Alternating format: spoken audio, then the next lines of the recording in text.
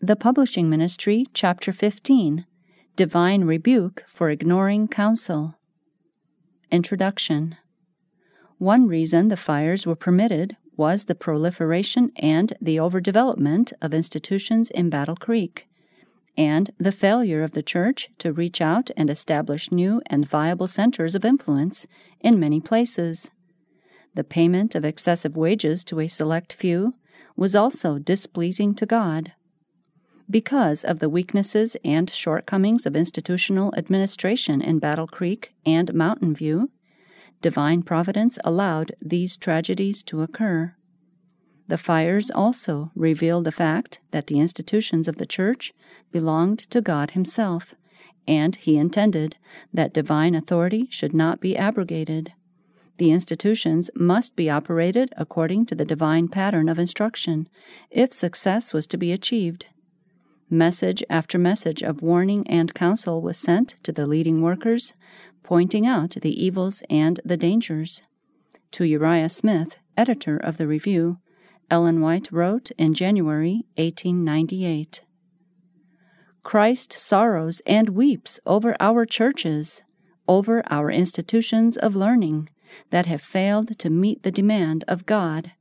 He comes to investigate in Battle Creek, which has been moving in the same track as Jerusalem.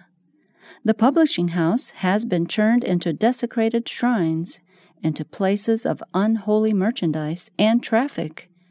It has become a place where injustice and fraud have been carried on, where selfishness, malice, envy, and passion have been borne sway. Yet the men who have led into this working upon wrong principles are seemingly unconscious of their wrong course of action. When warnings and entreaties come to them, they say, 'Doth he not speak in parables?' Words of warning and reproof have been treated as idle tales." "We have no permission from the Lord," wrote Ellen White, "to engage either in the printing or in the sale of such publications, for they are the means of destroying many souls. I know of what I am writing, for this matter has been opened before me. Let not those who believe the message for this time engage in such work, thinking to make money." The two large publishing house fires were judgments sent because of the secularization of the Review and the Pacific Press by the overproduction of commercial printing, to say nothing of the large amount of objectionable literature published.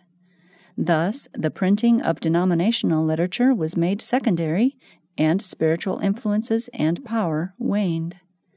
God and His great work in the earth had to wait while worldly business interests were put first. About this time, Ellen White made a most interesting observation, an observation showing an insight that God gave to her.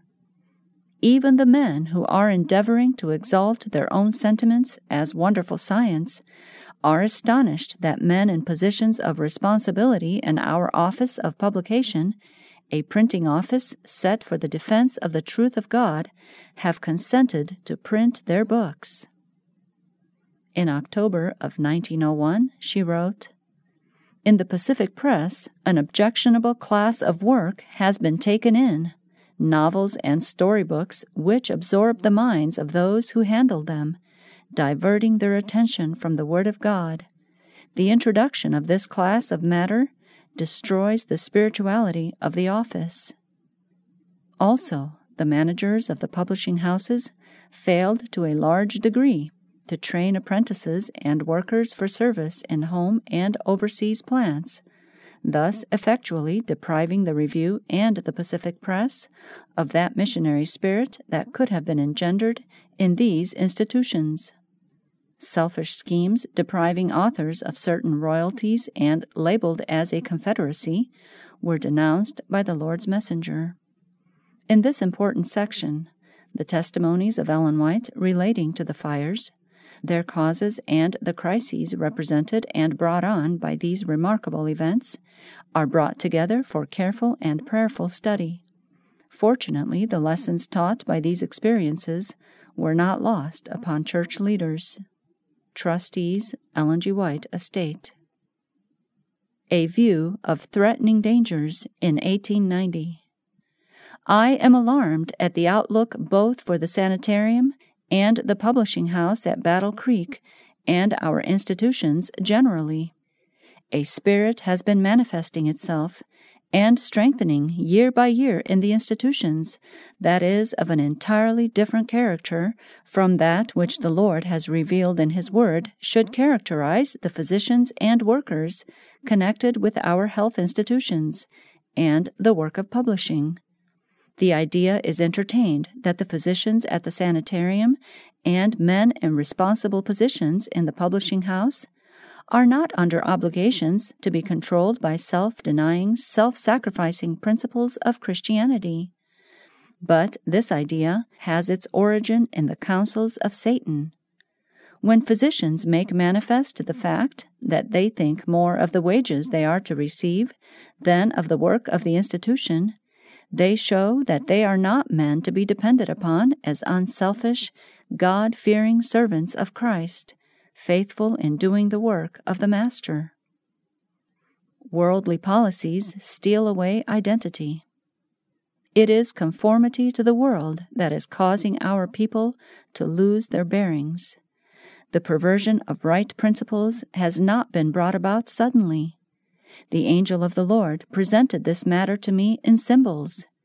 It seemed as if a thief were stealthily moving closer and still closer and gradually but surely stealing away the identity of God's work by leading our brethren to conform to worldly policies. The mind of man has taken the place that rightfully belongs to God. Whatever position a man may hold, however exalted he may be, he should act as Christ would were he in his place. In every stroke of work that he performs, in his words, and in his character, he should be Christ-like. Man is not to permit God's work to be carried on contrary to a plain, "Thus saith the Lord." But it is becoming more and more customary for men to separate from God, thinking that it is their privilege to go forward in their own way and according to their own ideas. Prediction regarding a purging of institutions. The Lord will work to purify His church. I tell you in truth, the Lord is about to turn and overturn in the institutions called by His name. Just how soon this refining process will begin, I cannot say, but it will not be long deferred. He whose fan is in his hand will cleanse his temple of its moral defilement. He will thoroughly purge his floor. A sword of fire over Battle Creek. Before the fire came which swept away the Review and Herald factory, I was in distress for many days. I saw the representation of danger, a sword of fire turning this way and that way. I was in an agony of distress. The next news was that the Review and Herald building had been burned by fire, but that not one life had been lost. In this the Lord spoke mercy with judgment. The mercy of God was mingled with judgment to spare the lives of the workers, that they might do the work which they had neglected to do, and which it seemed impossible to make them see and understand. Cleansing from commercial work. 3 nights before the Review office burned, I was in an agony that words cannot describe. I could not sleep. I walked the room, praying to God to have mercy upon His people. Then I seemed to be in the Review office with the men who have the management of the institution. I was trying to speak to them and thus to help them. One of authority arose and said, "You say, the temple of the Lord are we.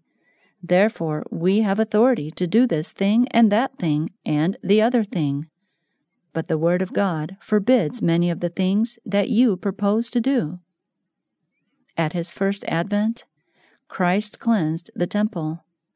Prior to His second advent, He will again cleanse the temple. He was there cleansing the temple. Why?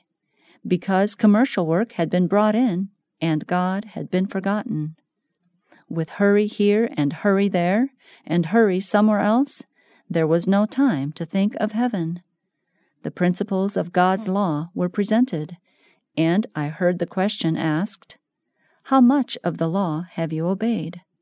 Then the word was spoken, "God will cleanse and purify his temple in his displeasure." In the visions of the night I saw a sword of fire hung out over Battle Creek. Brethren, God is in earnest with us. I want to tell you that if after the warnings given in these burnings, the leaders of our people go right on, just as they have done in the past, exalting themselves, God will take the bodies next. Just as surely as he lives, he will speak to them in language that they cannot fail to understand. God is watching us to see if we will humble ourselves before him as little children. I speak these words now that we may come to him in humility and contrition and find out what he requires of us. A fulfillment of warnings. Today I received a letter from Elder Daniels, General Conference President, regarding the destruction of the Review office by fire. I feel very sad as I consider the great loss to the cause. I know that this must be a very trying time for the brethren in charge of the work and for the employees of the office. I am afflicted with all who are afflicted, but I was not surprised by the sad news, for in the visions of the night I have seen an angel standing with a sword as of fire stretched over Battle Creek.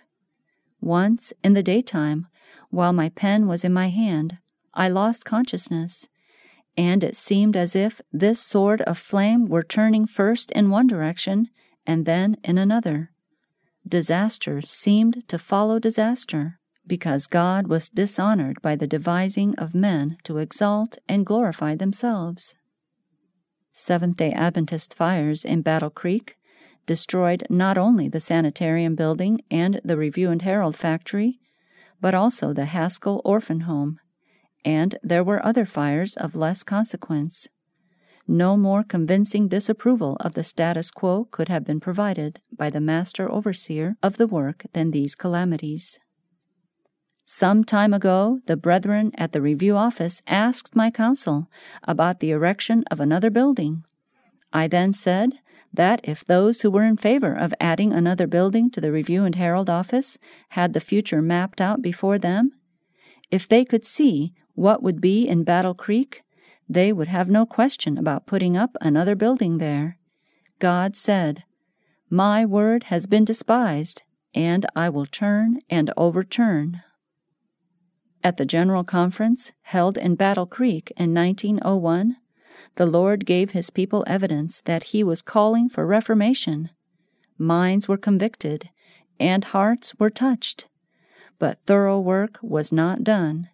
If stubborn hearts had then broken in penitence before God, there would have been seen one of the greatest manifestations of the power of God that has ever been seen. But God was not honored. The testimonies of his Spirit were not heeded. Men did not separate from the practices that were in decided opposition to the principles of truth and righteousness, which should ever be maintained in the Lord's work. The messages to the church of Ephesus and to the church in Sardis have been often repeated to me by the one who gives me instruction for his people. We are seeing the fulfillment of these warnings. Never have scriptures been more strictly fulfilled than these have been. Neglect a cause for Review and Herald fire. Since the last General Conference held in Battle Creek in 1901, I have carried a very heavy burden, because I have keenly realized the great lack in the publishing plant there. For weeks I did not sleep past 12 o'clock. This was before the plant was burned. Light was given me that the spiritual blindness manifested by those connected with this institution was caused by their neglect to do a thorough work of confession and repentance, with contrition of soul, seeking the Lord most earnestly. I was instructed that there was so manifest a disregard of the Word of God, given in the testimonies of His Holy Spirit, that the Lord would turn and overturn, visiting Battle Creek with His judgments. Failure to prepare missionary workers.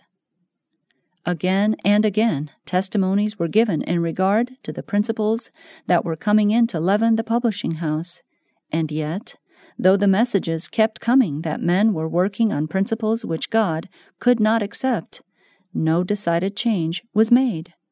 The apprentices in the office were not given the advantages that they should have had.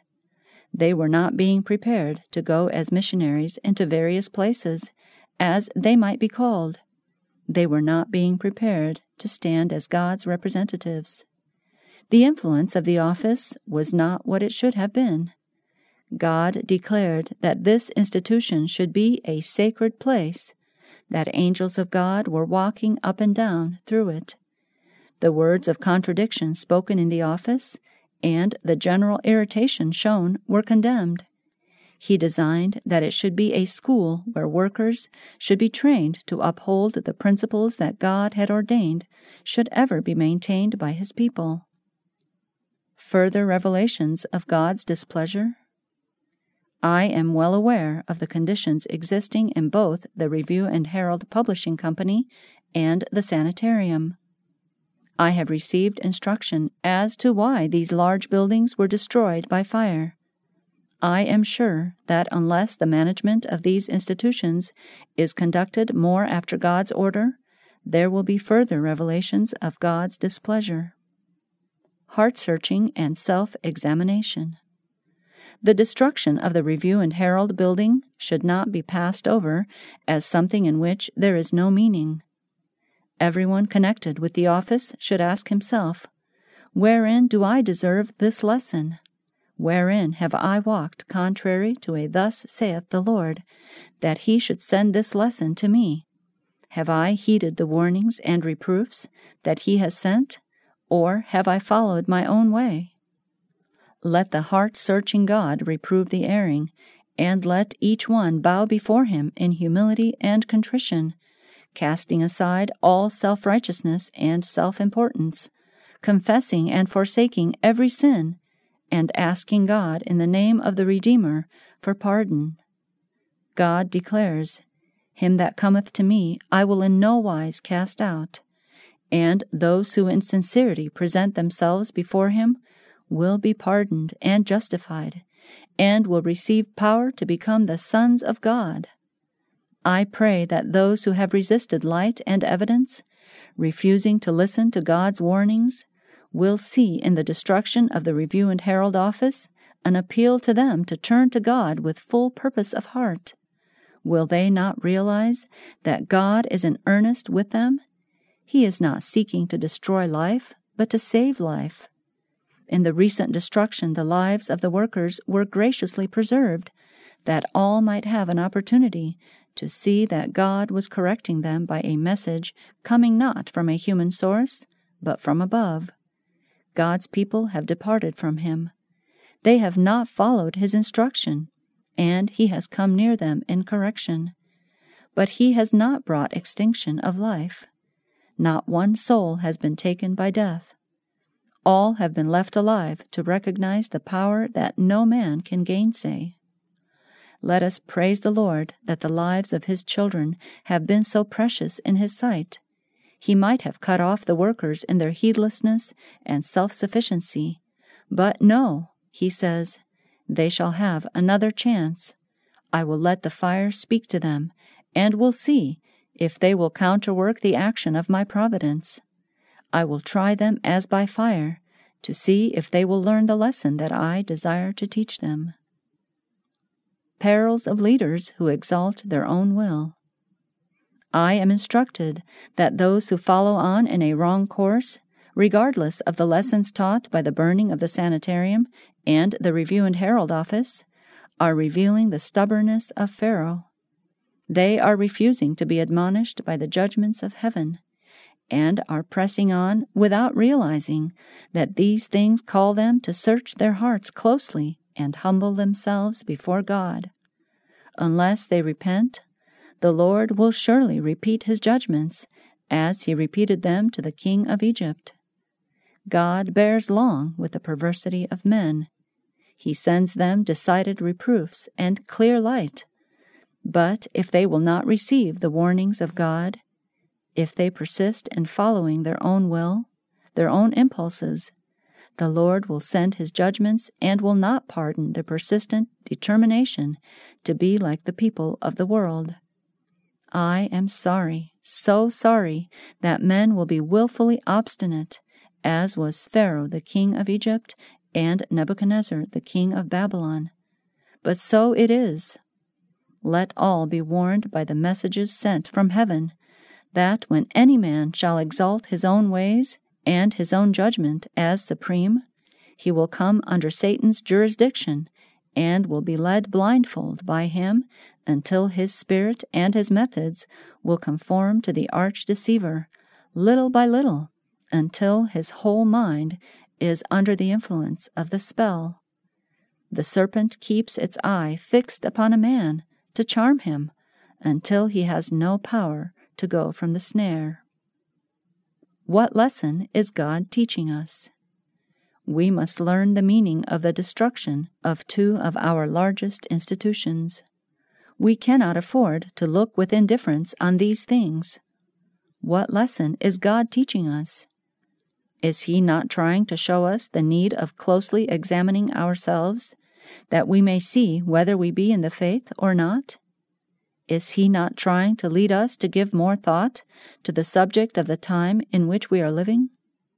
The signs of the times fulfilling all around us show us that the end of all things is at hand. Intense earnestness should take possession of us. Our slumbering energies should be aroused by persevering effort. Consecrated workers should go forth into the field and move understandingly forward, clearing the King's highway, obtaining victories in new places. Past experiences prepare for future. Again and again I have been shown that the past experiences of God's people are not to be counted as dead facts. We are not to treat the record of these experiences as we would treat a last year's almanac. The record is to be kept in mind, for history will repeat itself. The darkness of the mysteries of the night is to be illuminated with the light of heaven. In the future, Satan's superstitions will assume new forms. False theories, clothed with garments of light, will be presented to God's people. Thus, Satan will try to deceive, if possible, the very elect. Our watchword is to be, to the law and to the testimony. If they speak not according to this word, it is because there is no light in them. Warning not to rebuild in Battle Creek. Yesterday morning, we heard that the Review and Herald publishing building has been burned to the ground. How sad this is! The financial loss that the fire will be to the cause, we do not yet know. I hear that nothing was saved. This disaster may make a decided change in affairs. I hope that our brethren will heed the lesson that God is trying to teach them, and that they will not rebuild the publishing house in Battle Creek. God means that we shall not locate in the cities, for there are very stormy times before us. Scattering from Battle Creek spreads the light. In the calamities that have befallen our institutions in Battle Creek, we have had an admonition from God. Let us not pass this admonition carelessly by without trying to understand its meaning. There are those who will say, of course the Review office must be rebuilt in Battle Creek. Why did the Lord permit Jerusalem to be destroyed by fire the first time? Why did he permit his people to be overcome by their enemies and carried into heathen lands? It was because they had failed to be his missionaries and had built walls of division between themselves and the people around them. The Lord scattered them that the knowledge of his truth might be carried to the world. If they were loyal and true and submissive, God would bring them again into their own land. The Lord instructed me that unless the people did respond to the words of admonition sent them, he would surely scatter them from Battle Creek. Again and again I have been shown that the Lord would turn and overturn in Battle Creek. The Lord told me that I must present these warnings to his people in other parts of the world who had not heard them and who, as they met in conferences and councils at Battle Creek, were ignorant of the light that has been sent regarding the need of getting out of Battle Creek. Problem of centralization solved by fire. Elder Daniels and Elder Prescott have made some mistakes in their religious experience, as other men have, but they never defied the Spirit of God and refused to be corrected. At one time it was supposed that the publishing interests should be centralized under the organization in Battle Creek. I was in great distress in regard to this sentiment. I was weighed down as a cart beneath sheaves. But this difficulty was adjusted by the Lord's permitting the principal buildings of the Review and Herald Publishing House to be destroyed by fire. Brethren Daniels and Prescott placed themselves in line to do the very work the Lord assigned them in moving the publishing work from Battle Creek to Washington, D.C. The Lord has greatly blessed them in every step they have taken in accordance with the light he has given them. His signature has been upon their work, and he will be with them still if they will continue to look steadfastly to him as their teacher and their example. If they turn aside, as did Solomon, to work contrary to God's designs, then the Lord cannot cooperate with them. Eyes off ruins and lack of means. Judge H. makes a very discouraging representation of the financial standing of the Review and Herald Publishing Company. If the case is indeed as he represents it, we have enough to feel sad about. But I am not going to be sad. I am determined to be cheerful. I was shown some things before the Review and Herald fire, and I am not going to take the burden now. Let us not keep our eyes fixed on the ruins of a condemned office. We shall get no inspiration from such a sight. My brother, I do not want you to worry about finances. The Lord knows what we need. Calamities in San Francisco and Mountain View. I am instructed to say to laborers in San Francisco and Oakland, and also in Mountain View, let every worker remember that he is under most solemn obligation to labor in accordance with the Lord's plan. Let our brethren and sisters engaged in the Lord's work realize their great accountability to God at this time, in view of the special calamities that have come to San Francisco. Earthquake and fire of April 18, 1906, and to the office in Mountain View. Let them consider and take heed. Let everyone engaged in the work examine his individual standing before God.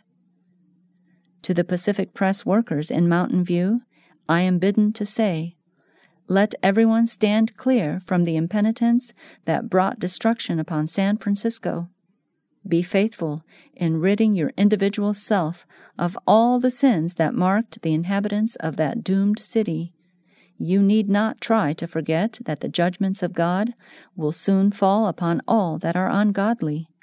None will then have the opportunity that you now have of gaining a preparation for the future immortal life. Calamity not always retribution.